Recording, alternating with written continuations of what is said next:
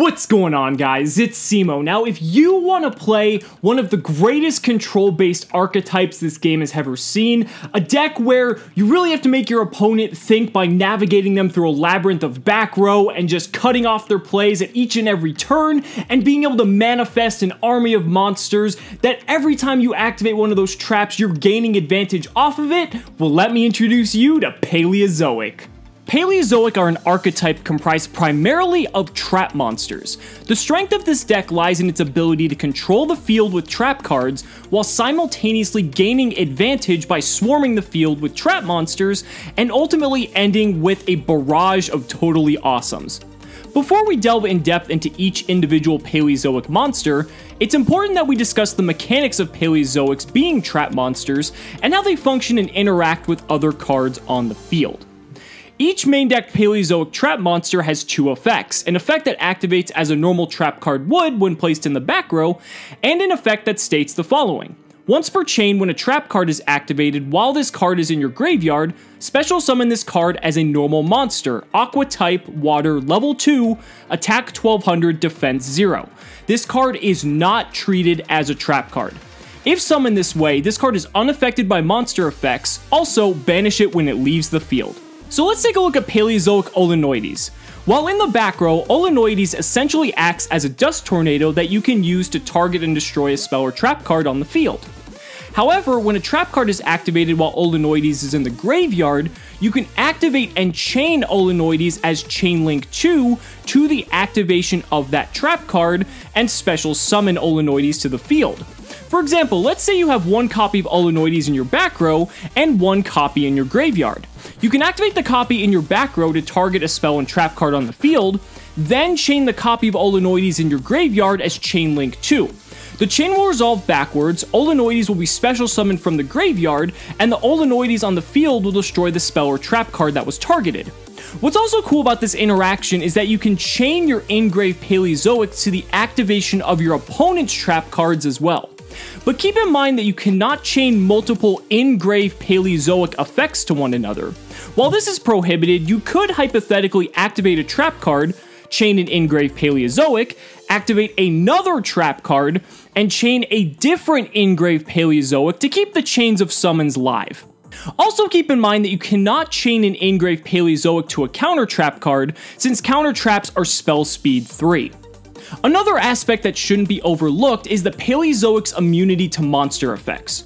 While 1200 attack is fairly weak, Paleozoic monsters can be the perfect tools for outing monsters, such as a defense position Zodiac Trident. Also, with the lingering threat of being combined into Totally Awesome always present, your opponent is going to want to clear the board of Paleozoics as quickly as possible. But with their built-in immunity to monster effects, traditional methods of removal such as Castell the Skyblaster Musketeer or Diamond Direwolf are useless against the Paleozoics outside of the battle phase. Finally, one other interaction that might come up is if the Paleozoic monsters are flipped face down by a card like Book of Moon. Since the Paleozoic monsters are treated as normal monsters when they are special summoned, they would be flipped face down just like any other monster would. However, since it was flipped face down, that Paleozoic monster is no longer impervious to monster effects and would go to the graveyard instead of being banished when it leaves the field. Now that we've covered our fundamentals, let's dive into the Paleozoic monsters themselves. Starting off with Paleozoic Canadia. Canadia is basically a Book of Moon in a trap card, while also maintaining all of the benefits of being a Paleozoic card. Canadia can be very useful for disrupting Xyz plays, or flipping down monsters before they have the opportunity to trigger their ignition effects. Dinomitius is next, boasting a pseudo-Karma Cut-like effect. What's cool about Dinomitius is that its activation cost is to simply target one card on the field, and then at resolution, you discard one card to banish the target. It may seem minor, but not needing to discard for cost can really add up in a grind game in an instance where Dinomitius gets negated. Paleozoic Aldonia boosts the attack and defense of a targeted monster by 500 until the end of the turn, and Hallucinogenia reduces the attack and defense of a targeted monster by half until the end of the turn. While seldom used in the deck, these effects could be useful considering the Paleozoic monsters have a measly 1200 attack while on the field. And having more Paleozoic monsters in the graveyard at the ready is never a bad thing. Paleozoic Leancholia targets one banished card and returns it to the graveyard. This is useful for a couple reasons. First off, since the Paleozoic monsters banish themselves once they've been special summoned by their own effect, this is a way to recur those resources back into the graveyard and keep a stockpile of Paleozoic monsters at the ready. Beyond that, you could also use Leancholia's effect to return a card that was banished face down from a card like Pot of Desires. The card will be returned to the graveyard face up, and this allows access to cards other than the Paleozoic cards, such as Absolute King Backjack or Lost Wind. Paleozoic Morella is one of the best Paleozoics, enabling you to send one trap card from your deck to the graveyard. Not only does this fuel the graveyard with more Paleozoic cards, but you can send any trap card to the graveyard, meaning you can immediately tutor cards like Lost Wind or Breakthrough Skill straight from the deck and have them online for the next turn. We've already discussed Paleozoic Olenoides and its ability to destroy a spell or trap card, and wrapping up the main lineup, Paleozoic Pacaya acts as a themed trade-in for the archetype. Since the Paleozoic monsters are all level 2 water aqua monsters, then it makes perfect sense that the Frog engine synergizes perfectly with the archetype. Swap Frog is probably the best starter card you can have in your opening hand, because opening Swap Frog plus any additional water monster means you can start the game with a totally awesome on the field, backed by an armada of back row, Paleozoic and non-Paleozoic alike. Dupe Frog is surprisingly effective because it diverts all of our opponent's attacks towards the Dupe Frog, protecting the Paleozoic monsters in battle. And once the Frog engine is online, Ronin Tonin is capable of upgrading a single Paleozoic monster into a totally awesome, or any rank 2 at your disposal. We alluded to it earlier, but it's definitely worth discussing Absolute King Backjack. As a quick effect, you can banish Backjack from the graveyard and excavate the top card of your deck. If it's a normal trap, it's set to your back row, but otherwise sent to the graveyard. Incredibly, the card that was sent from Backjack's effect can be activated that turn.